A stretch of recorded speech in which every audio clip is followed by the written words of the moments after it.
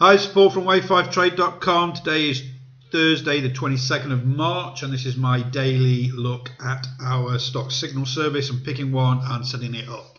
So our members, very briefly, get to see the videos every day, same as you guys, and also then in the members area for the Wave5trade stock signal service, they get potential longs and potential shorts every day on the weekly, daily and the 60-minute time frame. So this is how it looks.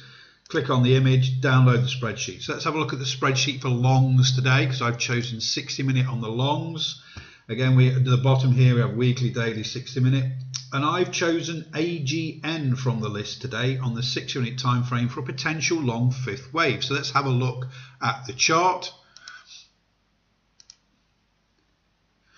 So firstly, for the members, pretty obvious where to isolate the Elliott wave count there on the 60-minute chart here for AGN is at the lows. Also for everybody, just a reminder, we have the filter on the scanner results for the 535 oscillator pulling back between 90 and 140%. It did tip the 140%, but then's crowned, is coming back up. We've got the stochastic crossed over in the oversold zone, and the fourth wave has pulled back into our automated probability pullback zones there. So let's zoom in and have a quick look at there. So that's the initial filtration on the data for the signals, and then we've just got to look to set it up really. So the wave force pulled back into our automated probability zones. The green zone, if it finds support in there, there's an 85% probability it's going to go on and make a new wave 5 high into our automated target zones up here in blue. So we've got to look at the entry here. Profit taking pullback over 3 days really. Yesterday we had the big spike up at the beginning and then just sold off gradually. So, you know, we're not in this trade yet. We're looking for a potential entry into this. So sensibly, we need to be above the high of yesterday, as that failed and it came back down. The stop loss has to be below the wave 4. So we, you know, about 162.43, something like that stop loss.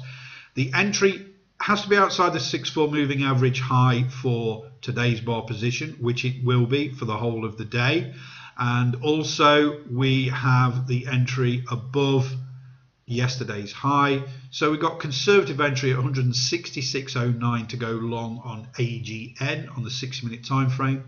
So the risk to reward between stop loss, entry and the target is 1 to 2. So a great risk to reward there for this potential long on AGN on the 60 minutes. So it's pretty much that simple.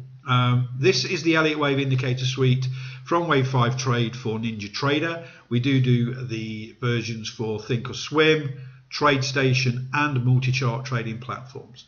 So together this signal service with the Elliott Wave Indicator Suite throws out data, potential trades every day, both long and short on different time frames, and we isolate the wave count and we look for entries. Very, very simple. So this is it for today. Have a great trading day and I'll speak to you all tomorrow.